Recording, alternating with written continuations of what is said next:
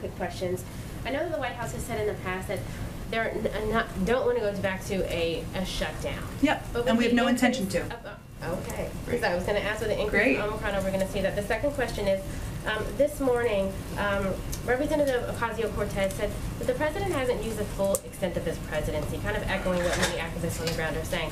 What is the response to that in terms of, she was talking about Build Back Better and also voting rights. What's the response to what she said? I didn't, well, let me say first on your first question, was a very good one. I think the reason we're not going back to a shutdown is because we are now at a very different place we were in a year ago, which is important for people. And you hear the president talk about this tomorrow. 200 million Americans are vaccinated now. That is a stark difference from where we were a year ago. You'll hear the president again talk more about that.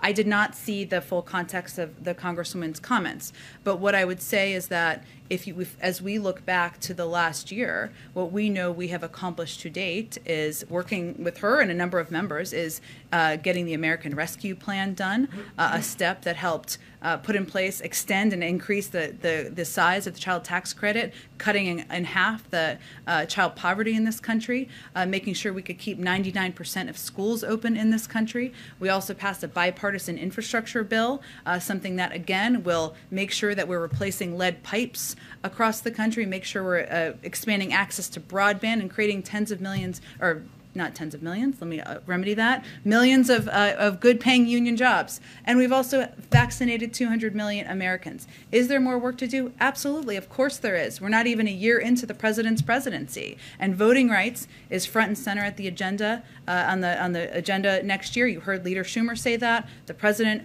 reiterated that, I think, in his speech at South Carolina State, and we'll look forward to continuing to work with the congressman and others to get things done. All right, thanks everyone. We'll do this again tomorrow. Merry Christmas week. Might we hear directly from the president about what happened yesterday? I think you will hear from him on how we're going to get the agenda done. We take questions. He takes questions multiple times a week, so depends on